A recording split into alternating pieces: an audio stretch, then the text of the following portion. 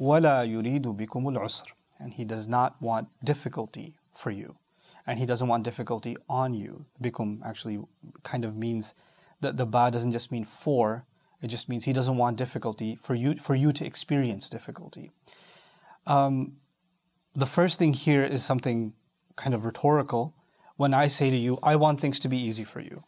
And then I add, and I don't want things to be hard for you. Well, you kind of didn't have to say that. You could just say, I just want things to be easy for you, and that's enough. But Allah said both. He said He wants things to be easy for all of you. And then He says He doesn't want things to be difficult for any of you.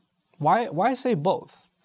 The first thing is, when you say you want things to be easy, you're speaking in a positive sense. When you say you don't want things to be hard, you're speaking in a negative sense. Allah started with the positive and then transitioned over to the negative. Why? Because Allah is assuming that you don't have a bad assumption about His intentions to begin with. Allah is only validating what you're thinking about Allah to begin with. Allah who loves me, who cares for me, who's protected me, who's guided me, who's provided for me, who's seen me through so many difficulties in life all this time, would never want hardship for me. He would want things that are the best for me. And Allah affirms that when He says He wants ease for you. He starts with the positive. But then there are some people who develop this thought about Allah in their hearts. Why is Allah making my life hard? Why does Allah want me to go through difficulty? Why doesn't He want things to be easy for me? And for those people that have fallen into this negative mindset, Allah actually goes after the positive into the negative and says, no, I don't want difficulty for you. I don't want that for you. وَلَا يُرِيدُ بِكُمُ الْعُسْرَ. Notice also this is in line with the rhetorical transitions in the ayah. First Allah said, Qur'an is guidance for people. It's positive. But for the skeptic, there's clarifications. And for the one who thinks, how do we know this is not the word of a human being? That's also negative. He says, بَيِّنَاتٍ مِنَ الْهُدَى وَالْفُرْقَانِ. So He started with the positive, then He addressed the negative possibility. The same thing, He wants ease for you. We talked about that in the last session. And now, He doesn't want things to be hard for you. This is Allah Azza wa Jal telling us, something about what He intends for His slaves. وَلَا يَرْضَى لِعِبَادِهِ الْكُفْرِ. And I'm reminded of this other ayah, remarkable ayah. He says He's not happy with the consequences of disbelief for His servants. He didn't just say He doesn't want His servants to disbelieve. He said, if they disbelieve, bad things are going to happen to them, and I don't want those bad things happening to them. وَلَا يَرْضَى لِعِبَادِهِ. Not مِنْ عِبَادِهِ, لِعِبَادِهِ الْكُفْرِ. The same thing here, Allah is essentially telling us that if you don't take this road, the road you think you're going to take that is easier is actually more difficult. That's actually more difficult. You're making things harder for yourself without realizing it. You see, Allah wants benefit for a human being in the long run. And human beings want benefit for themselves immediately. كَلَّا بَلْ تُحِبُّونَ الْعَاجِلَةِ. You love to get things quickly. I'll give you an analogy again to make this easy to understand.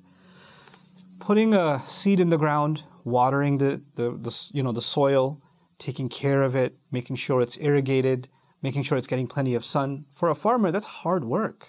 That's a lot of work. There's two brothers. One of them is supposed to work on his patch of land, and the other was supposed to work on his patch of land. One says, I don't need to do any of this. I want life to be easy. I'm good. I have food right now. Why do I need to do this? And the other says, well, no, you're going to run out of food.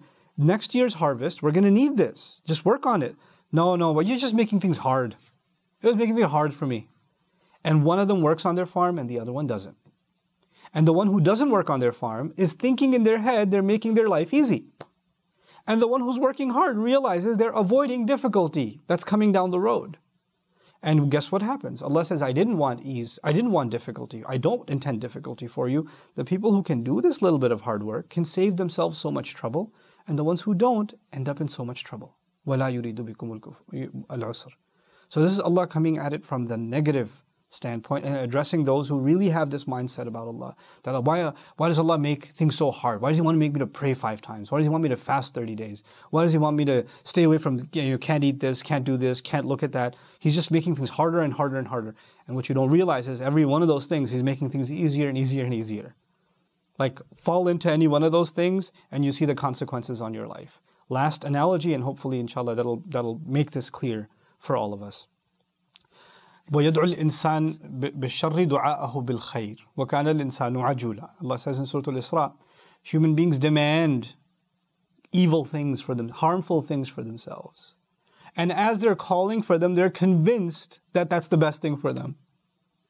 Allah says, They want the worst things for them, and they're convinced that it's the best for them. And then at the end of that ayah it says, and human beings have always been excessively in a hurry. Like they just want things quickly.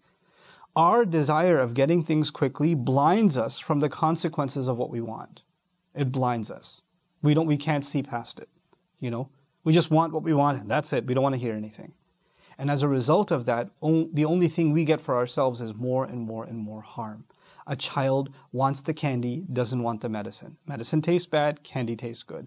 The candy's going to make things worse. The toothache's going to hurt more. It's poisoned. He's killing himself, but he doesn't care. It tastes good. And the medicine tastes bad, but it'll over time, it's not like you take the medicine and you're all better. No, it takes time for it to take effect, right? So I don't have the time for it to take effect. I need results right now. I need a quick thing right now. And as a result of that, human beings put themselves in difficulty. This ayah is teaching us something profound. Change doesn't come immediately.